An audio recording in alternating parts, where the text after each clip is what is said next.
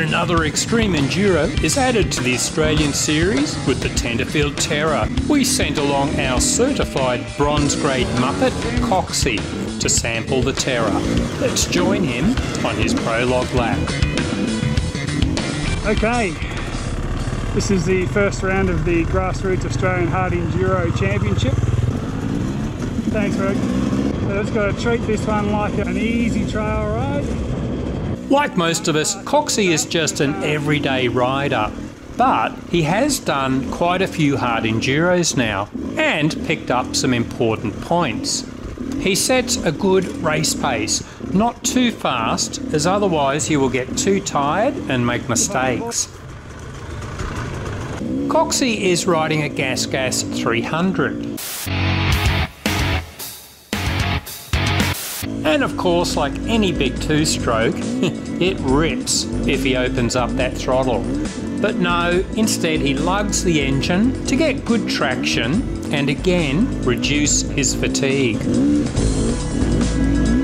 It doesn't really look like a hard enduro, hey, but like most hard enduros, there are plenty of easy sections, especially for the bronze class riders. Grassroots Enduro Australia has done a great job with making these hard enduros accessible for most dirt riders with intermediate skills. The prologue track has only one reasonably steep climb and a rocky section. The main event tomorrow, of course, will have plenty more. Coxy does have an unfair advantage. He went to Tim Coleman's training the day before. Tim Coleman rides in the gold class at each hard enduro and usually offers coaching the day before, often tailored to help riders at the event.